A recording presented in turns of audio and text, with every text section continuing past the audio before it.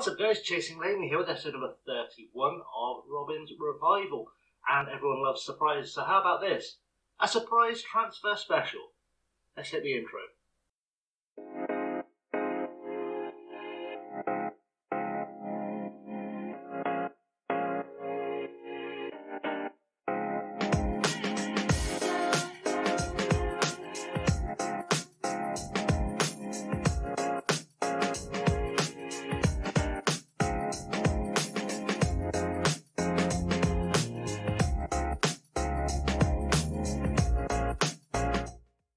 So as I said, rather than playing the Barnsley game as we advertised on Tuesday, we're actually going to do a transfer special. The reason for that is because I said I was going to do a squad overhaul in January.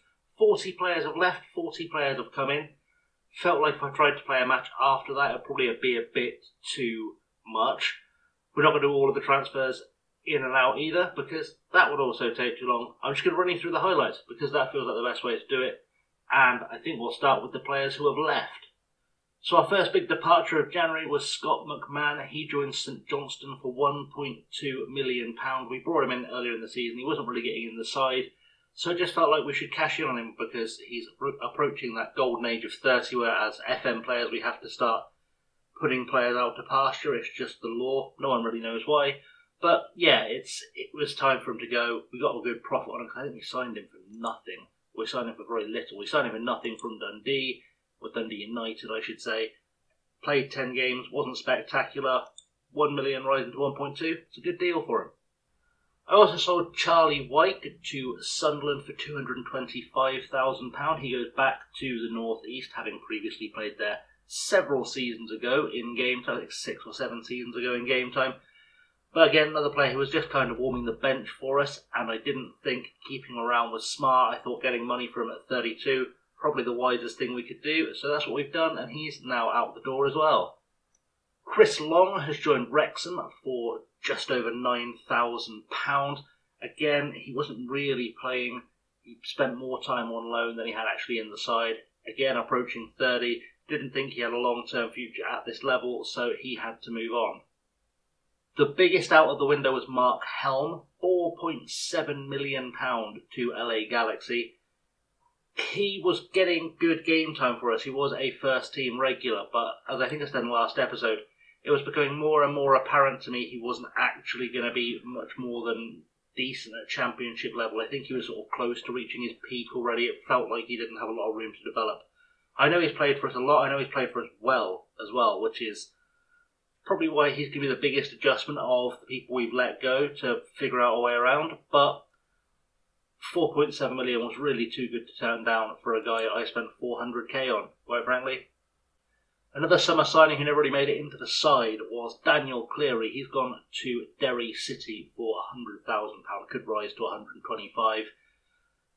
He was a player I signed because I thought he would make something of himself in the first team. He was never quite good enough to get in it, so I'm just cutting my losses with him, really. I say cutting my losses because actually I have made a loss this time, 175k. Probably more of a loss than I wanted to make on a player like that, but, you know, you live, you learn. Very unusual. This is one of our youngsters actually, came through our youth team, Franz Josef Buehler. He's gone to Europa FC in Gibraltar for £10,000. He was never going to get in our first team. I was quite surprised they were willing to pay us money for him, but they did, so I took it. We've also sent Charlie Dennis back to the States, gone to San Antonio for £170,000. For a guy we signed for free, actually. We've made quite a bit of money on him in terms of both. He's had a couple of loans out where they actually paid for him back to the US, and now he's gone full-time back to the US. Everything has been profit. He played 11 games for us. He played quite well in those 11 games for us, but he was never going to be a championship player, so it was time for him to go back to the States, do what he does best, playing in the USL, and just, you know, having a good time out there, I guess. Another youth team moved on for money was Lenny Collins. He has actually played our game for us this season because I didn't have anyone else. I had faith in on the right wing, but 20k for him for a player who realistically we're not looking at pulling up any trees here. So we let him go. We took money. We also sold Gerardo Bajrami to Wrexham for £26,500. A huge loss on him. He looked like a much better player before we signed him than afterwards. Wrexham now, by the way, are in League 2. I think League 2 is probably a level where this guy's going to do really well. So I think that's good business for everyone involved. Another summer mistake with Jack Gurr. I just let him go to Hamilton for nothing. He was never going to get in our first team, so I just let him move on. And the final departure for money was Dominic Ravan. He's been with us for a couple of years now, and he never really liked breaking into the side. He's had a couple of loans out. He's been fairly mediocre in those loans as well. So he signed for us for free. We got 200k from Blackpool for him. And League One really is much more his level. He played for us regularly in League One when we first signed him, but League One is definitely his level. He's not a Championship player and probably never will be. But let's have a look at who's coming to replace these guys. I'm just going to do the headline signing because I've signed a lot of the 40 players I've signed are youngsters. So they're not for this season. We'll just introduce them as they come into the side. But I feel like we need to at least meet the ones who will play fairly regularly for us. And the first of those is actually a young player, but also for the future. He kind of fits in both camps in that he's going to be a very, very, very good player. He's probably only going to play occasionally, sparingly off the bench for us this season. It's Francisco Elias. He comes to us from Fortaleza, I believe that is, in the Brazilian First Division. He's actually played quite a lot of football in Brazil. I think that's Brazil's top flight. I think it starts. It still said Serie A, Serie B. I'd have a way better idea. Let's have a little look. Is there a division above this? No. So he has played top flight football in Brazil. He came to us for nothing. I got him on a free, and he looks like he could be a very, very good Championship player in a couple of years. Can play at right back, can play at midfield. We like that kind of versatility in a 19-year-old. If we can keep him around, maybe we build something around him. Also on a free from Fortaleza in Brazil was another 19-year-old. He's under 20 international for Brazil as well.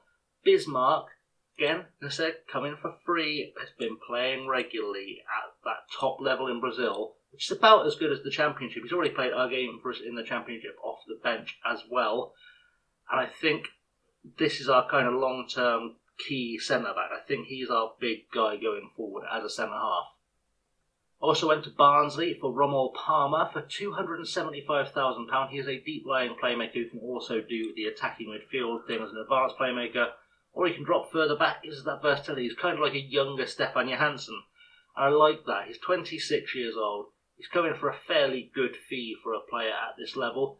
He has got experience, I believe, in the Championship, lots of experience in the Championship. He's been playing for Barnsley now for ever in the Championship and been decent. I think if we can put the right team around him, maybe he turns into something very special. A player who came in that I immediately loaned out was Idris Odutayo. He is Nigerian. He came in from Fulham for £500,000. He wasn't quite ready for first team football, so I thought I'd give him a year on loan. He's gone to Aqua United in Nigeria on loan. I think he just needs a year of playing first team football or 6 months of first team football. He'll come back much better and he'll be a really key player in the squad. But for now, definitely someone to keep an eye on. In fact, I may even try converting him to a midfielder because now I'm looking at him, he might actually have better stats as a centre midfielder than he does as a defender, which is curious. I also spent £20,500 on Bobby Carroll, again one to develop for the future rather than being one to keep for now. At 23, maybe he's peaked already, maybe he's not going to quite reach his potential, but I feel like he's got the work rate and determination to kind of put the graft in and get there. I want to send him on loan. I want to see what happens. Again, cost me nothing. £20,000 from Sheffield United. Well worth a punt on this kid. I've also made a few loan signings. The first of those was Brendan Land on loan from Leicester. He is a right winger / right. Very much in that kind of Kane, Kessler, Hayden role actually we had for so many years successfully. I don't know if we can keep him permanently. He's an England under-19 international, but he has been playing for us. He's been playing pretty well for us. He hasn't quite broken into Leicester's squad yet, but I think maybe we can have him on loan this season and for next season maybe. Either we'll be in a position to buy him, negotiate a really good fee for him, or we'll be in a position to at least hand him back to Leicester as a first-team player, which is a very interesting place for him to be in his career. Another channel favourite return, so Max O'Leary has been signed from Bristol City, just like I did at Sunderland. Actually, the season went into the Premier League. Don't take that as an omen. He's immediately become our first choice keeper. He is playing very, very well. He is a very accomplished Championship stopper. Okay, he comes from Bristol City. We'll let him off. He's very much good enough for this level and very, very good for this level. And I think that's kind of what we need right now. especially between the sticks, where we've been hemorrhaging goals a little bit. Now from Sheffield Wednesday, I signed Dennis Adeniran. We'll go with Adeniran. I'll figure it out. Anyway, he's a very quick central midfielder. He's a ball winner. He can do deep-lying playmaker as well. He kind of gives us that foil next to Stefan Johansson, where Palmer was a younger, kind of more or less carbon copy Stefan Johansson. And Adeniran's kind of the player you want alongside him, and I think those two going forward really big for us for at least 2 or 3 years now, because they're both 26, they're both kind of coming to the peak of their career, but if they can form a good partnership, they've got some potential, and Stefan Johansson's probably only going to play for another year at best, so it really is a good time to get these guys in and see what we can do with them. Another loan was Kobbie Mainoo, who's coming from Manchester United. He's an under-20 international for England, plays on the left-hand side primarily for us, but he can play everywhere in midfield. Very useful player to have around, a big potential guy. I don't think we're going to sign him permanently. I tried, and they weren't willing to do any business for him, sadly. But we've managed to get him in for at least the rest of this season. Spent last season on Leyton Orient as well. We'll see what he does. I've got big hopes for him, at least for the rest of the season, but long term maybe as well, someone we can keep around. Also on loan from Man United is Christ Shibuabua from the Congo. He is an under-23 international for them, can play as a centre-half, a central midfielder, or a central attacking midfielder. Very interesting combination of skills. He's a natural libero as well, which isn't a role I've used, but is a role I could potentially find a use for if I need to change things up tactically. Again, don't know how much longer he's going to stay around beyond this season, but we'll see. We'll see if he's a guy we can keep around, develop with the rest of the team. I also needed more firepower up front. That's been a real issue with scoring goals this season. And Ashley Fletcher, £57,000 from QPR, fits that role perfectly. It says he's a winger, but he is actually the pressing forward I like using. And he's very, very good at doing it. In terms of his past career, he's never been a prolific goal scorer. He had one double-figure season in the Championship, but he's played for a lot of clubs, Middlesbrough, Sunderland, West Ham, everywhere really, and never really seemed to find a goal-scoring rhythm. He's had a goal in his first 2 games for us. I have a history, those who are new around the channel know, of taking players who don't look like prolific goal scorers and making them into them. I don't know if Ashley Fletcher's that guy, but if he is, that'll be a real bargain, because he's quick. If we can find the net regularly, we could have absolutely something special on our hands with this guy. Another area we had issues in was at right back, because Odemayo, as much as he's been great for us, is not a right back. He is a centre half who I've been shoehorning in a right back. Cyrus Christie, an Irish international, 32 years old, signed from Birmingham for £300,000. Some might argue it's too much to pay for him. I don't think it is. I think he's a pretty good right back for this level. Definitely the best right back in the squad. Probably a bit of a bargain, if I'm honest. And yeah, he's 32. He may only have a year, 2 years tops left in him. But it does solve that right back problem to some extent. And just in case Christie doesn't, we've also got Dominic Ballin, who's a guy I've managed many times on FM. And I'm starting to think actually that I might have to do next year's save as far from England as possible, because I feel like I'm using the same names every year. Either way, Dominic Ball has come in, central midfielder, right back, defensive midfielder, product of Spurs' academy, cost me £210,000, and he's played Championship football for QPR. Okay, he's been playing for Mansfield for a few years, which I don't fully understand. But he's played Championship football. He's played for Rangers. He played for Rotherham in the Championship. Played for Aberdeen in the Scottish Premier League. He has got experience at this sort of level, and I think he is a good, solid signing going forward. We also brought in Rafael, another under-20 international centre-half for Brazil, on a free. Cost me, like I said, nothing from Vasco da Gama. I'm assuming that's got to be Vasco da Gama. He was playing for Vasco, who are one of the bigger sides in Brazil as well. And again, 18 years old. Lots of interest. He's already worth £4 million, and we haven't even played him yet because he's at the South American Under-21 Championship. But a freebie, a good freebie for us. And I think we're going to sell him on for a lot of money in a couple of seasons' time.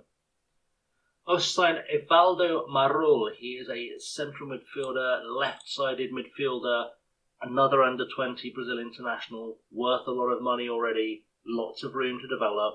I need to make him quicker. That's going to be a big part of his development plan, is I need to make him quicker because he doesn't have winger pace right now, which is a bit of an issue. But it cost us nothing. Came from Red Bull Brazil, who, you know, the Red Bull franchise, and he's been playing again top flight football in Brazil, and he cost me nothing. I can't argue with that at all. He said if I can get him on some kind of, I don't know why he's on agility and balance, that doesn't make sense. Let's get him on quickness, because that's a way better idea whilst we're developing players, and let's actually teach him to be an attacking inverted winger, get his pace up, good stuff, work on that, make him a better player. That's what we're looking for. And another I've signed so many Brazilian 20 internationals that apparently it's illegal. I've signed so many Brazilian 20 internationals in this window, it feels ridiculous. I was literally just scouting the under-20s. These guys came recommended. They came recommended with contracts running out, which is why this guy's coming from Internacional of Brazil on a free. Again, been playing top flight football in Brazil, left back, quick enough, will get quicker, will develop, will become a better player. I've actually got the foundation of a really good defence, and they all seem to be Brazilian, which is ridiculous at this point. We're going to round things off with two very much for the future signings, but ones I wanted to make you aware of because I feel like they are going to get some football down the line for us in the near future. One is Carlos Borges, who is a Portuguese under-20 international. We've signed him from Manchester City. He cost me absolutely nothing. He's had a year in League Two with Walsall, and he's already worth a fortune. And if our coaches are to be believed, he's got at least championship ability. We'll see if he goes further than that, but he's one of our two big prospects for the future. Another quick winger, something very special, something we can definitely make use of. And finally, our big prospect in central midfield, who's going to go on loan because he didn't get a work permit, but we'll get him somewhere to go for a work permit. He's a Romanian under-21 international. I don't think it'd be long before he's a Romanian first team full international, actually, because he's already developing ridiculously well, and I think a loan probably will take him very quickly up some levels. The central midfielder, he's come in, he's cost me absolutely nothing. He was on a free. He was just sat. Again, I had a little look. This is a bit of a pro tip. Look through the under-20 squad, see if anyone pops up looking good, and scout the hell out of them. That's where I had to find this guy. Worked out well. And so with that, we've kind of rounded up all of our transfers for the window. It was very hectic, very in, very out. That's why there wasn't an episode yesterday, because I was doing a lot of business. It took a while to get through that window. We'll come back tomorrow though with this Barnsley game. I absolutely guarantee that. Anyway, in the meantime, thank you for watching. I have, as always, been Chasing Lamely. Until next time, I shall see you very soon. Like, subscribe, you know the deal. Whatever. Thanks for watching. Have a good one, guys.